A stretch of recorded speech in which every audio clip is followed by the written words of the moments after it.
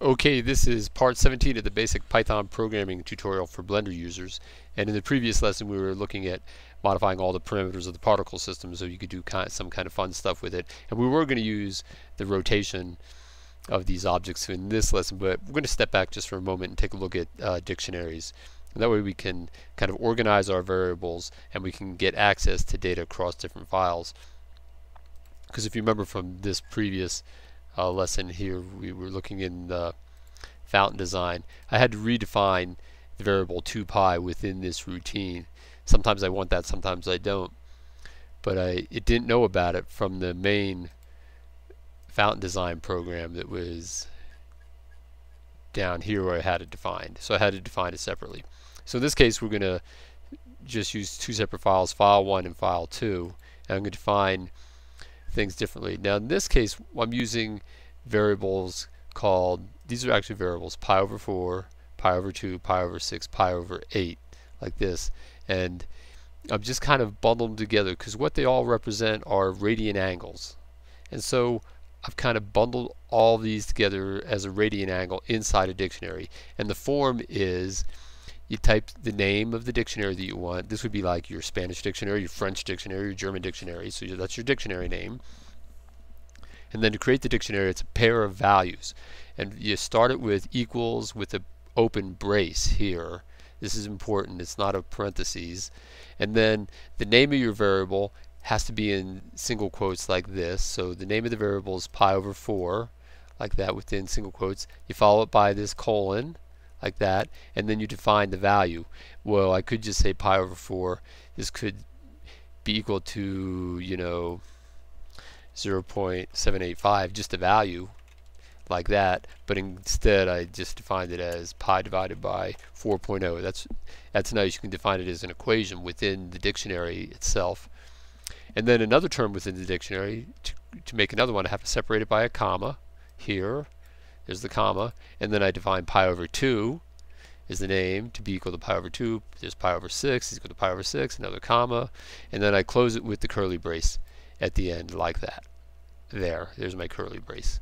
All right, so this is all now part of a dictionary called radian angles. So if I was just to go print radian angles to the console here, which I'll do, and I'll run it, I'll look at it, it shows me that I have these values in the dictionary: pi over 2, pi over 8, pi over 6, and pi over 4.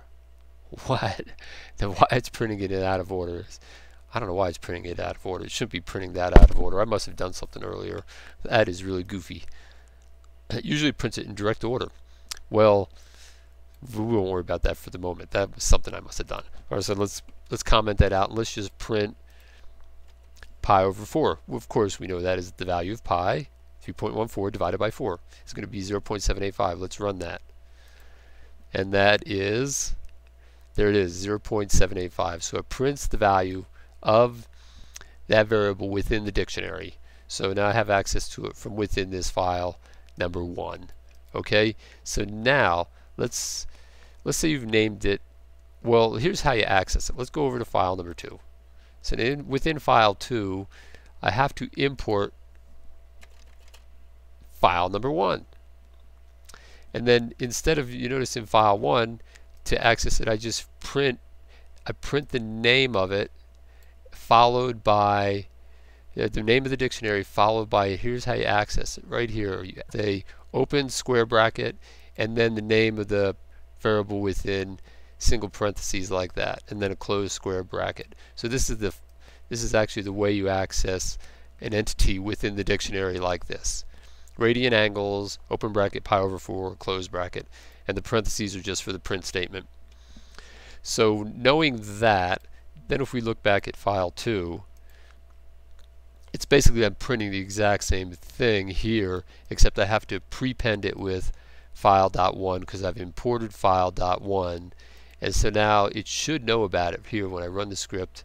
I'll run it a couple times so we can see it, and there it is. So now I have access to the same data within this file as well. Alright, so then if you were to go change, say for instance, the value within that dictionary, then you would change it over here when you access it, like that.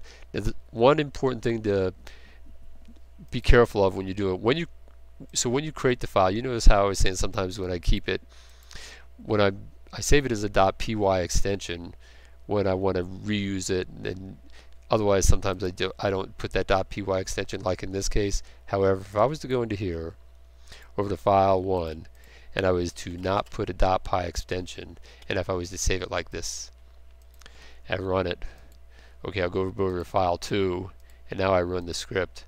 Let's see, where's my console window? And in that case, did it run it? It actually,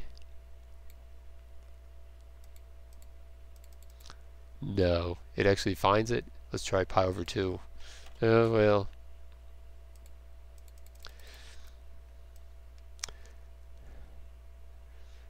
And it still finds it. Well, I'm not sure it always finds it. That's just something to be dependent. If you have a problem with not importing sometimes, just you might try adding a .py extension to the file.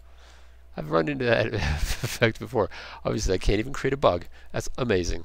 All right. Well, anyway, I just wanted to kind of give you a heads up on the dictionaries because they're really valuable, and I use them extensively, but I don't use in the main design. You notice how from the very beginning, I kept this very simplified at the beginning, and we use this global variable within one function here so we could access it within this other function down here.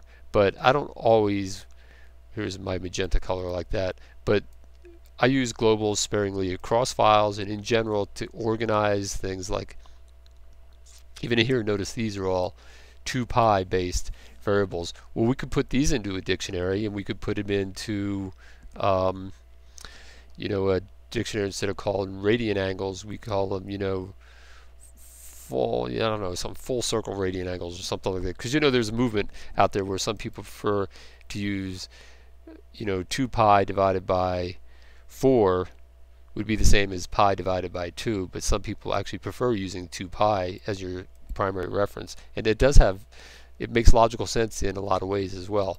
So you might just put these values in a dictionary and then call it the 2pi radian angles, and the other one maybe the pi radian angles or something like that. So you can kind of keep them organized when you put them in things like that, or you're using them, and they have a reference to that.